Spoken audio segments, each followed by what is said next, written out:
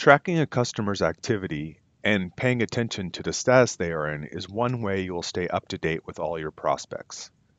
Notice here you can also check at a glance how long it's been since the prospect was added into the system and how long it's been since any activity has been recorded. Another part of working with customers or prospects is using the calendar and scheduling tools to help schedule appointments and set follow-up dates. Whenever you work with a customer to set up a time for them to come into the dealership, you will want to schedule an appointment. Scheduling an appointment does a few things. First, it updates your customer status to appointment scheduled. Second, it adds the appointment to your DealerCenter calendar. You always have quick access to your calendar from any screen by clicking on your profile name at the top of the page and then selecting My Calendar. As you'd expect, the calendar offers day, week, month, and agenda list views of all your scheduled appointments. Appointments here are all associated with customers. You can click on any appointment to see its details, and from here you can edit it, change the time or whose calendar it appears on, or mark it as complete, which removes it from the calendar. You can also click on the customer name to open the customer's detail page. Appointments can be scheduled on a customer or prospect page by selecting the activity type, choosing outgoing or incoming if applicable, then selecting Appointment Scheduled. Here you can choose the date and time of the appointment.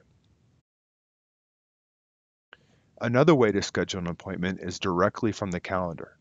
Open the calendar from any page in DealerCenter, then click on the day and time for the appointment. This opens the appointment details page. From here, add your customer and put in a subject, and if necessary, adjust the date and time, assign the appointment, and add notes.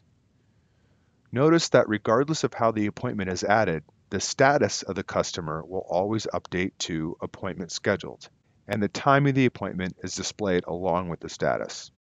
An appointment can be marked as completed on the Appointment Details window or from a customer's activity history. Marking an appointment as completed removes it from the calendar and adds a completed on date in the activity history, but it doesn't change the status. The prospect is still listed as appointment scheduled, and the last scheduled appointment time is displayed. To update the status, you must record an activity. You are essentially recording what happened. What was the outcome of the appointment? If your prospect came into the dealership, but that's as far as it went, they essentially left without buying, you would record either prospect visited dealership or maybe prospect test drove vehicle. Doing this updates the status to dealer visit follow-up. Alternatively, you might record a deal in progress or mark the prospect as lost. Be sure to check out the CRM Part 1 and Part 2 videos that go over statuses and recording activity.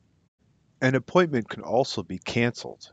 Clicking Canceled here updates the status of the prospect to Missed Appointment Follow-ups. Finally, a list view of all appointments, past and present, is available by selecting Customer, then Appointments from the home page.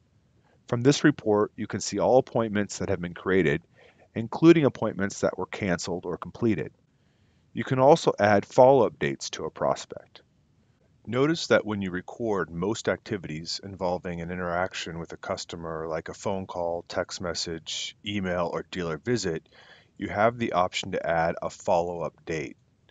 Setting a follow-up date is a simple way to give yourself a visual reminder to follow up with someone at some point in the future. For example, when you leave a voice message, you can set a follow-up date for 2 days later so you remember to try them again at that time. Or you might speak with a customer and they tell you they're thinking about coming in next weekend. You could add a follow-up date for next Thursday so you know to check in with them then. Notice that your next follow-up date is now listed under the prospect status. The date displays until it has passed. You can set multiple follow-up dates, but it's the earliest date that is shown here.